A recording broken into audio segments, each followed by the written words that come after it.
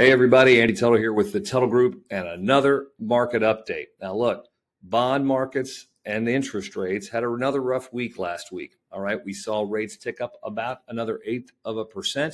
Don't worry, there's some light at the end of the tunnel here, so stay with me.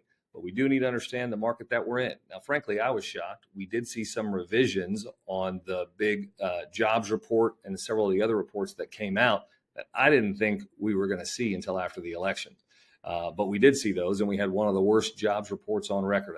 12,000 jobs created, and without the 40,000 in government jobs, we would have had a negative jobs report. Plus, there were revisions down for the previous month. So it was a very weak jobs report. Normally, we would see interest rates improve on that, but we didn't. Probably because there's a lot of volatility. This is election week, right? There's a lot of concern out there, and markets hate uncertainty. So they don't know which way to go. And we're probably going to continue to see that until we see the final results from the election, with which many people are saying we're not going to find out on election night. So that means you're going to still continue to see wild swings until that gets settled out in both markets, stocks and bond markets. Okay. Also this week, we've got the Fed meeting and decision on the Fed rate policy. The last few months, it has been in the books that they're going to cut the rates another 1/4% at this meeting.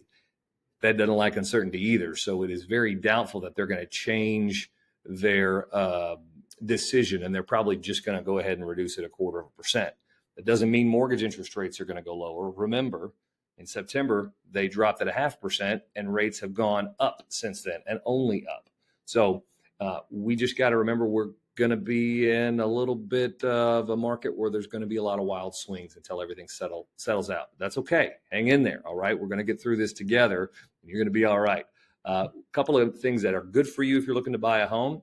Active listings are up 29%. It means more inventory on the market.